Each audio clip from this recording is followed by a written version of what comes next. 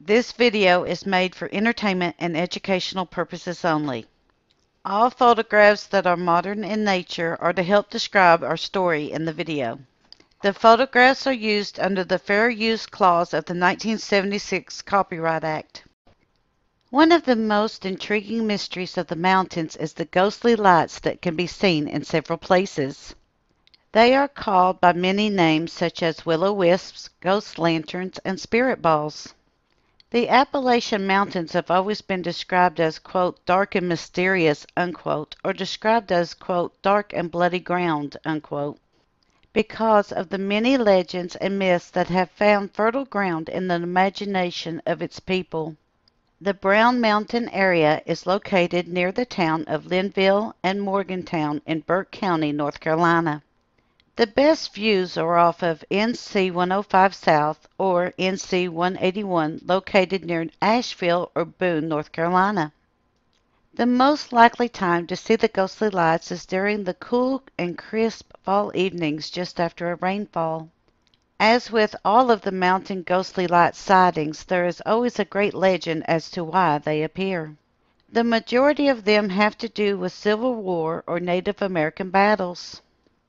The legends of the Brown Mountain ghostly lights have changed over time and even caused panic in the early 1900s. Come along with us as we dive through the legend that is the Brown Mountain ghostly lights. Description of the ghostly lights. Often the ghostly lights in Brown Mountain area are described as orbs and come in many colors. The colors of the orbs can vary from blue, white, yellow, orange, or red. They have been described as large balls of fire to small candlelights floating in the air. Cameras have captured them floating still, and some of them have been seen dancing in the air before disappearing into the night just as quickly as they appeared.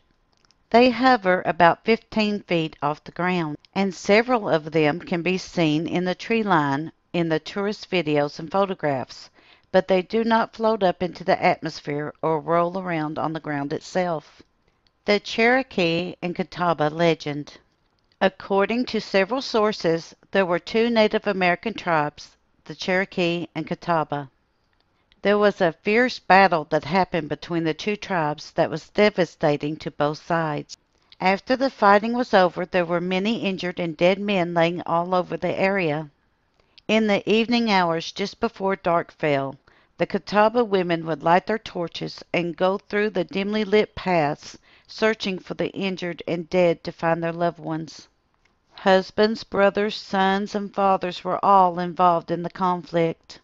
It is said that to this day the Catawba women are still searching throughout the nights to find the men of their tribes to help bury and mourn them.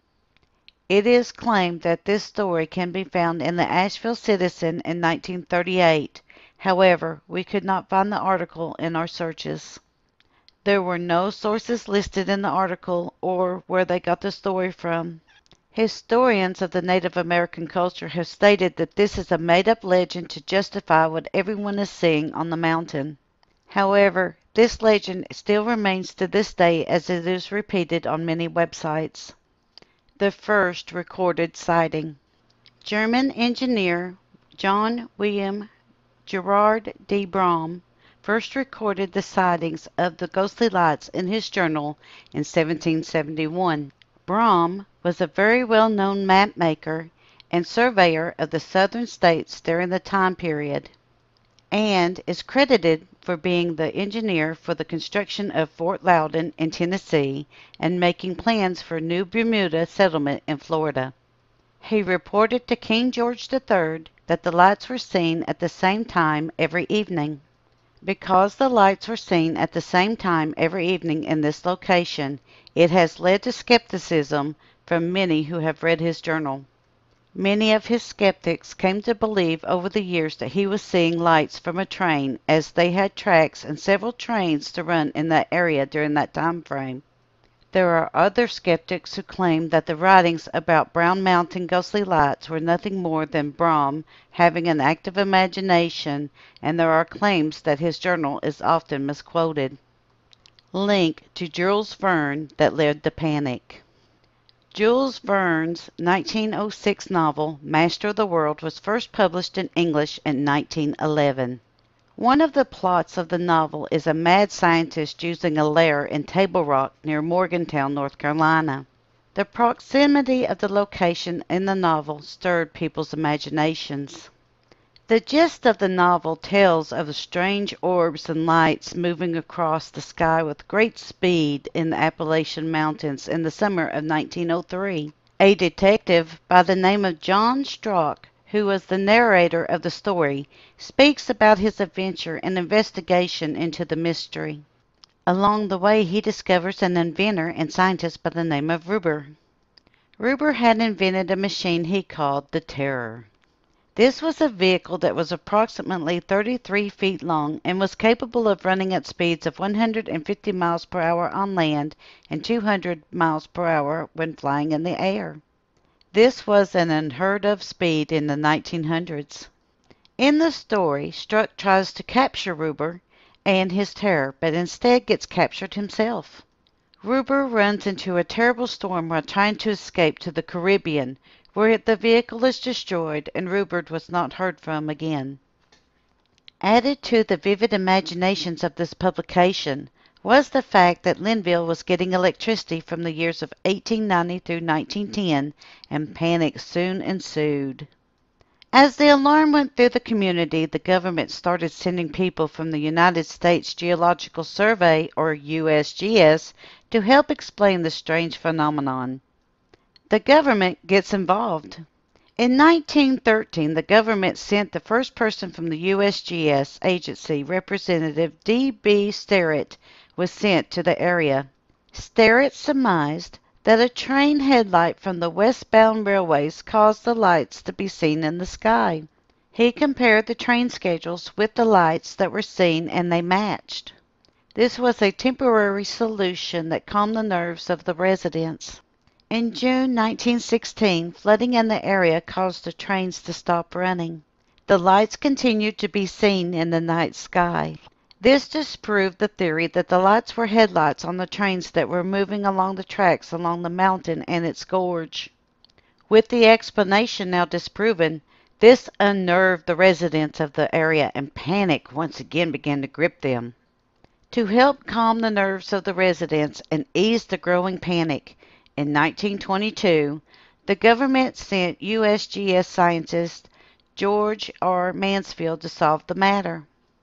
Bringing his Alidade telescope and map of the area, Mansfield surmised that the orbs were nothing more than trains, brush fires, and car headlights. This calmed the fears of the people living in the area.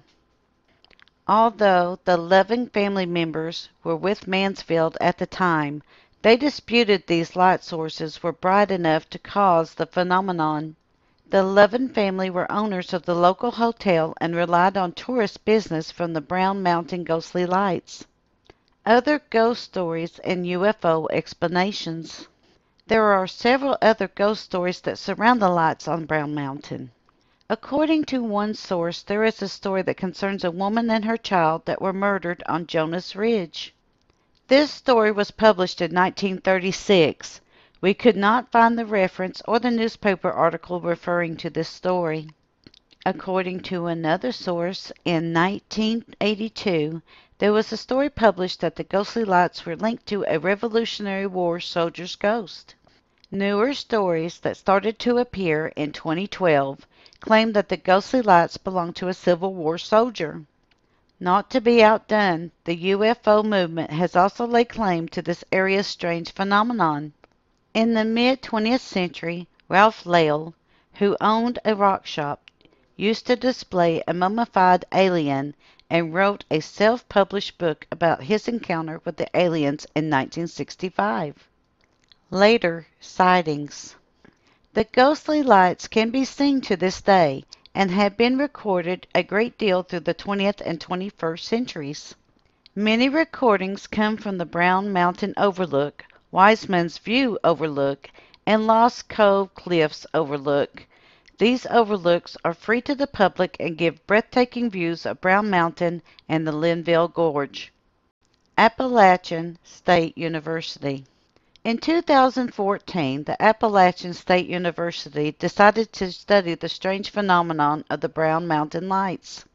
The university installed low light cameras on rooftops to overlook the Brown Mountain and Linville Gorge area. After reviewing over 6,300 viewing hours, there were no lights that were recorded. Will-o-the-wisps. In folklore, the will-o-the-wisps are in the swamps and wooded wet areas. They are sometimes called ghost lights. Many cultures all over the world have different explanations for them. Even science has tried to explain them. While many a will-o-the-wisps are weather-related, others are harder to explain. Long ago, many people figured out that the ghost lights were not a good sign and learned to never trust them. They lead the person who sees them to their deaths.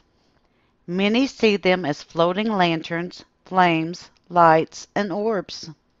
They have many names, such as corpse candles, ghost orbs, pucks, hunky punks, and jack-o'-lanterns. They are well known to be mischievous. Most of the tales surrounding the lights have to do with a man who walks with a lantern because of his misdeeds. His name is usually Will or Jack.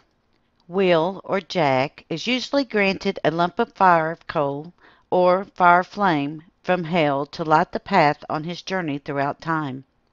He is denied entry into heaven or hell because of his deeds, forever doomed to walk the earth for all eternity. Conclusion.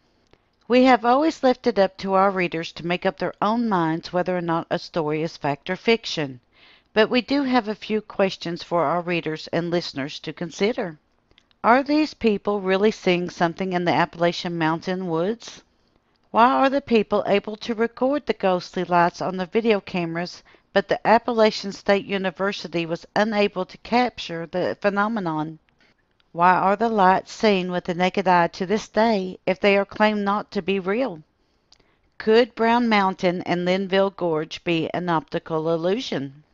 We cannot say what the explanation for the ghostly lights could be. We can only say that others believe that they have seen these lights over many centuries, and that there are many legends and myths of the Appalachian people that are handed down from generation after generation and are held close and dear to the people of the mountains.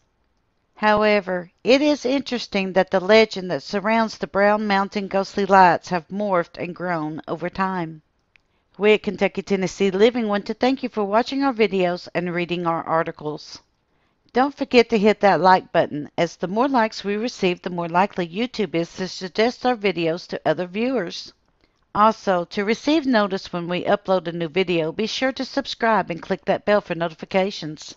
We thank you for continuing to support Kentucky, Tennessee Living as we bring to you the history of the Appalachian Mountains.